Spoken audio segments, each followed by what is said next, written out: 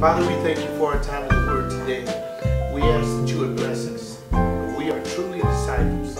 We would love this. We would pray, Heavenly Father, that our lives may reflect what the Bible says about living the Christian life.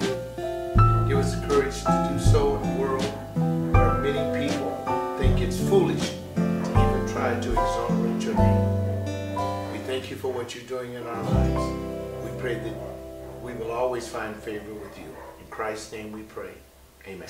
Amen. I want you to turn to 1 Timothy chapter 4, verse 7 in your Bibles. 1 Timothy chapter 4, verse 7. We're going to begin there. We're going to call this, how do we exercise Christian discipleship?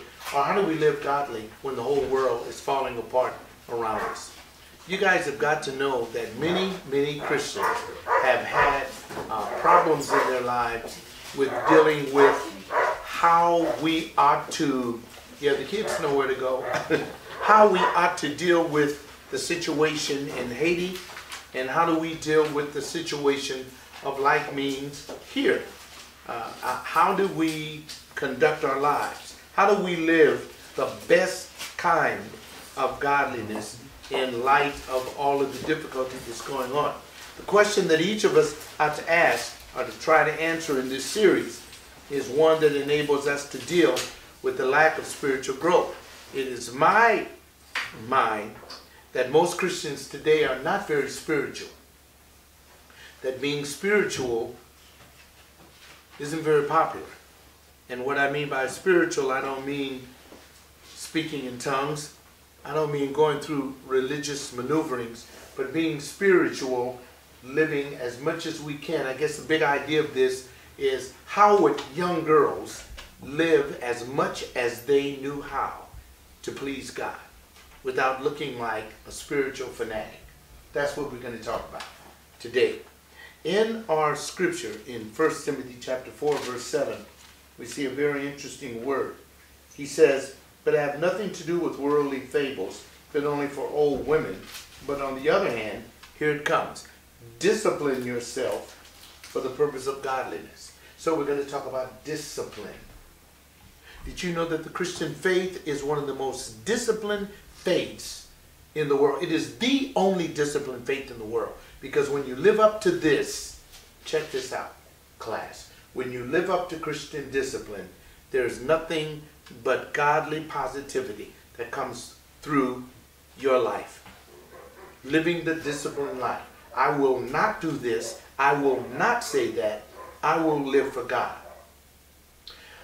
One of the most difficult times that I have as a single widowed man now is living, John, for Christ and for His glory, and to live that disciplined life and to fight to live that life. So what I'm going to do is I'm going to ask some questions. Why is it so difficult for us, or for me, to judge our own growth process? We don't even want to judge whether or not we're growing or how we are growing. This is what we have to do. What must one do? Or is there something that we can do in order to sustain our spiritual growth and development? Those are very, very important factors. Are there particular antidotes to growing spiritually every day? How do I remain swift and strong in the face of a world that's pressuring me outside of that mode? Another question that we have to ask is, what may be the hindrances? In other words, what hinders me? Close the door behind you. What hinders me from growing and being as powerful and spiritual as I possibly can?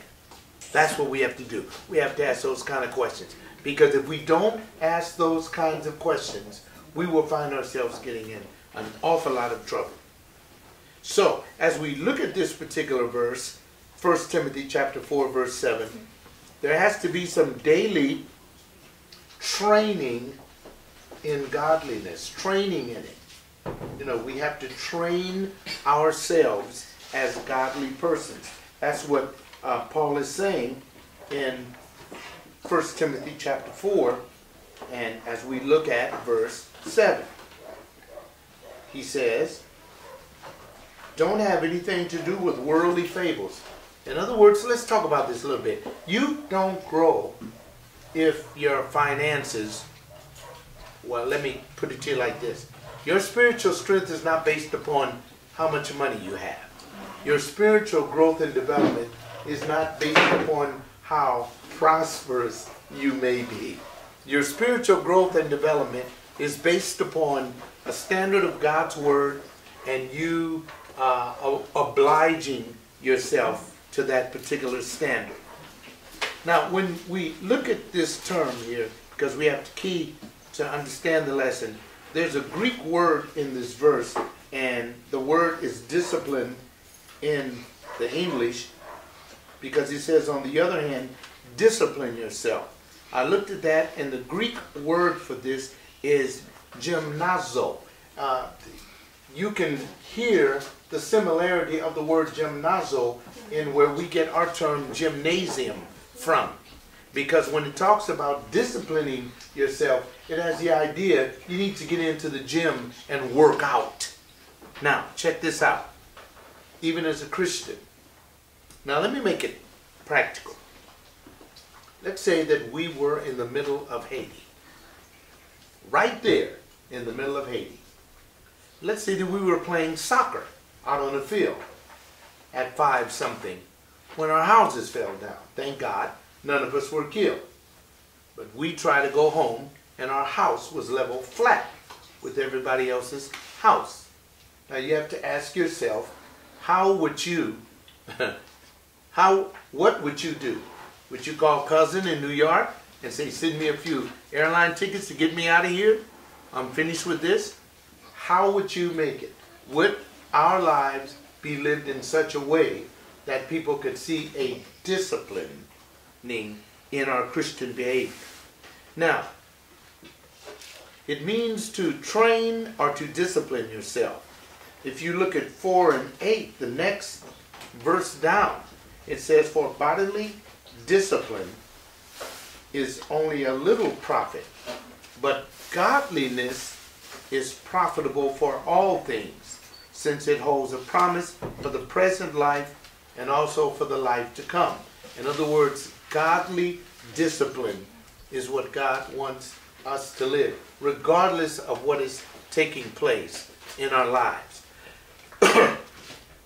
It's in the noun form in verse 8.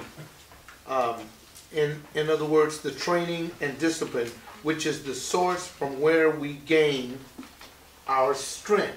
We gain our strength in us being disciplined. 1 Timothy chapter 4, verse 7 and 8. That's our key scriptures. But we have a lot of verses that we're going to look at today. And what I'm going to do is I'm going to ask you to talk back to me. And I want the children to hear your adults talk back to me, because they need to hear how this is done, especially today. Sean, your babies need to hear it, man. They need to hear it from you and Cherie every day of your lives. Now, your children are in danger of being taken over by a worldly system that is bottoms up. I was thinking about it this week, and I'm saying, nah, I got to give these people more stuff to help them in discipline. We need to discipline ourselves. There's a time for us to have a good time, but there's also a time for us to discipline ourselves.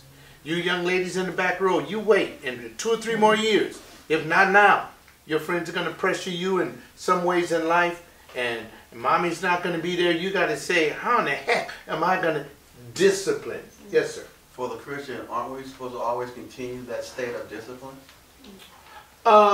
We're commanded to do so, great, but we don't always continue in that state of discipline. Why? Because we are fleshly. Because we get carried away in the flesh. We want to appeal to the flesh. It is natural and normal.